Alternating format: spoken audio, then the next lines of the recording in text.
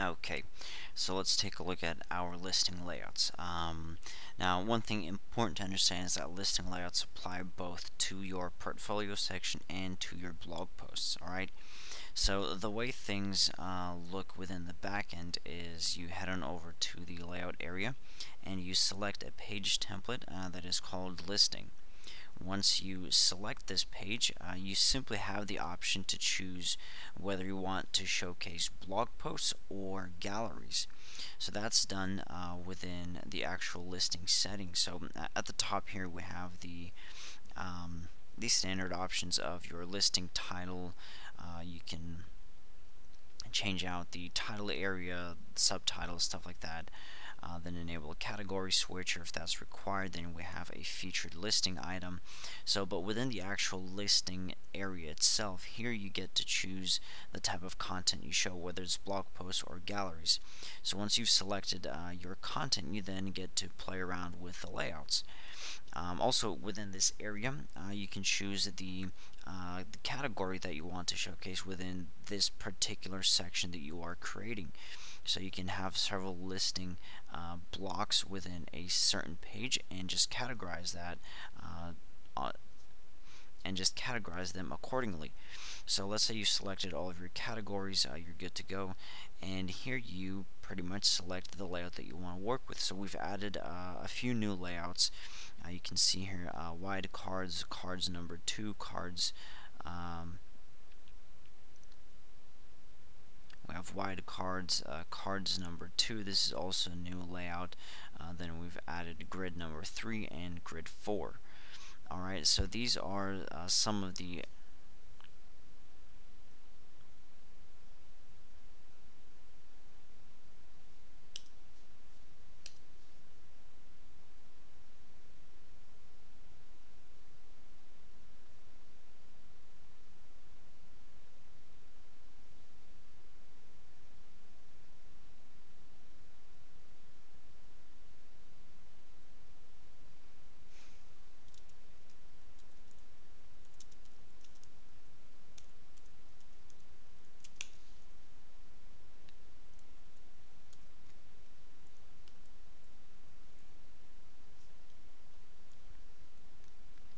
Hey folks, so let's take a look at our listing layouts.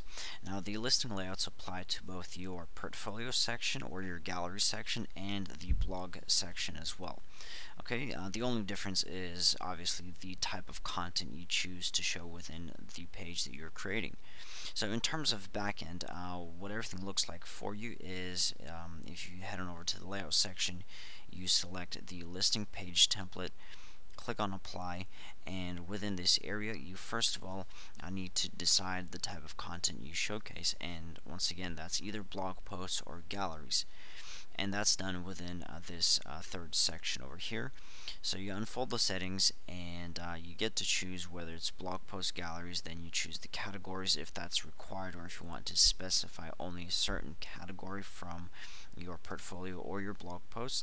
So you specify your content here, and then you have all of these different layouts for to work with and to adjust.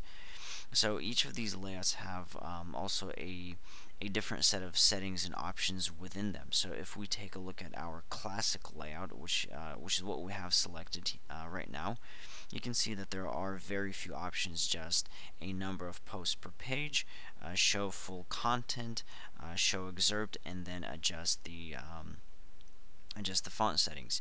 If we take a look at let's say grid number 4, we'll scroll down and you can see that we have more options. There's the number of posts per page, number of columns, and the gutter space between your image blocks, and then we have options to adjust our fonts and so on.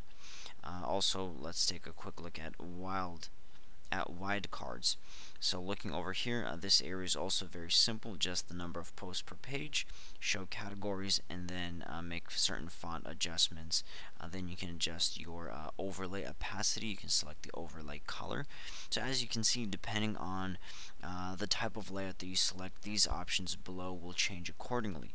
Now once you've adjusted all of this in terms of your in terms of your content, you can then scroll down and add additional blocks. So if you want to add, let's say, an Instagram feed to the bottom of your page, simply click on Add Block, scroll down, find the Instagram block, select it, and it will then be added. Then what you need to do is simply unfold the settings, adjust all of the content settings over here, upload images, and that's pretty much it. So once everything is finalized, scroll up, go ahead and publish your page. So as mentioned before, this page builder is very easy to work with. It does give you much more flexibility in terms of customizing pages, working with them, and yeah, it'll really help you create a unique website. So I hope these videos have been helpful, and I'll see you guys around later.